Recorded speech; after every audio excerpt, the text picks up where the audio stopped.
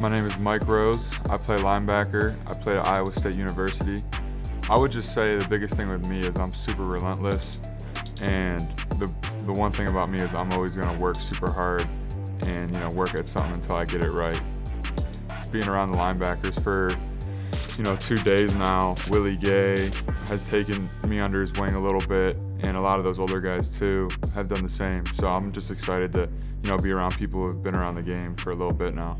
I approach every day just being super grateful that I get to put on a Chiefs helmet, and just knowing that not a lot of people have this opportunity. So I'm going to leave no doubt and just bring it every day.